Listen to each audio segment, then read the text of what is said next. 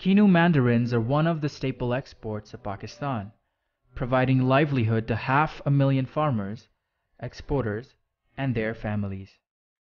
Pakistan has been constantly exporting Kinnow globally since the turn of the century. In 2008, the Kinnow exports from Pakistan totaled $10 million, with France, Germany, Russia, the Netherlands, United Kingdom, USA, Canada, and Japan rounding off the top 8 importers. However, in 2013, the exports jumped to $148 million, with these same countries demanding more of this produce to cater for their ever-growing domestic market, placing Pakistan in the top 10 list of global exporters of Kinnow. With the increase in production of Kinnow now exceeding 2 million tons, Pakistan has the capability to achieve the projected export of $500 million by 2017, provided that the appropriate measures, SPS and GAP, are applied and enforced, thereby moving Pakistan further up the list of exporters to the top 5.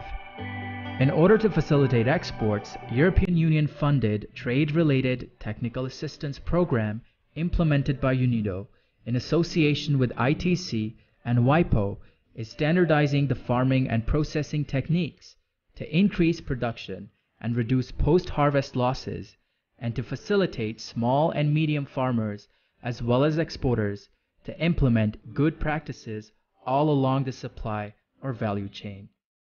The Pakistani Kinnow has higher juice content to its fruit weight, which allows you to squeeze more juice out of every fruit, with a unique acid to sugar ratio giving it a sweet, tangy, and refreshing taste.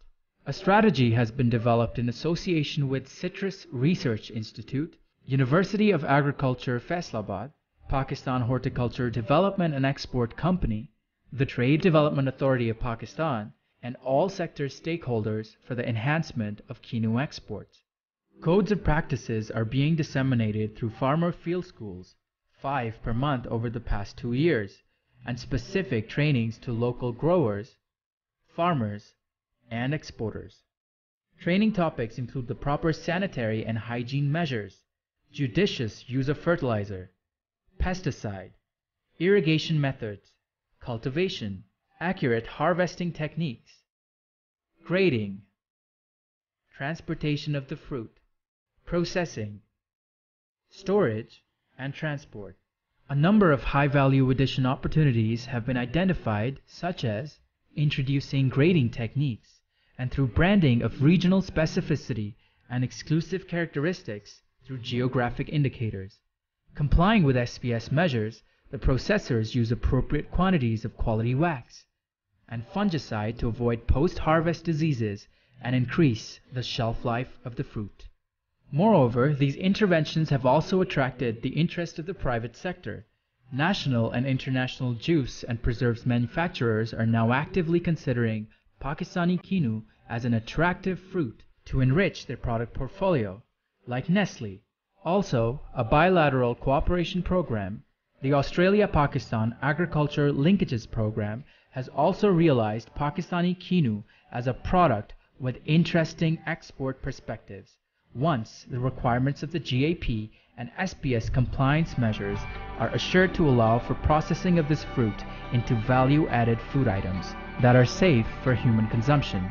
In addition, TRTA2 program is closely working with CBI of the Netherlands to develop trade linkages and business-to-business contacts to facilitate exports of fresh Pakistani produce to the European Union and ASEAN countries.